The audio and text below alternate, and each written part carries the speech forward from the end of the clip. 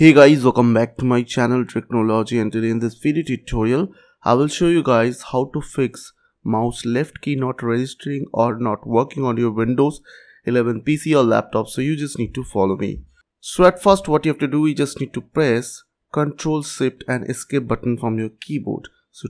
So press Ctrl then Shift then Escape button together and it will open Task Manager on your computer.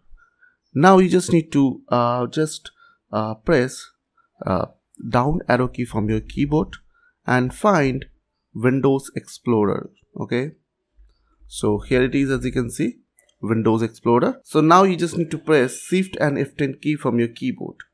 So I will press Shift and F10 key together from my keyboard. Now you will get an option called Restart. So just press down arrow key and after that enter after select Restart. Now once it will done, what you have to do, you just need to press Windows key from your keyboard.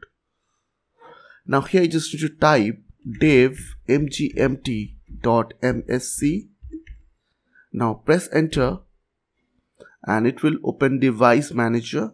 So now what you have to do, you just need to press tab button.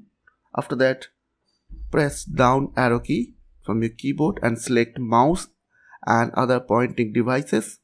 Now here you just need to press right arrow key to expand. After that select your mouse driver. Then again you just need to press Shift and F10 key from your keyboard.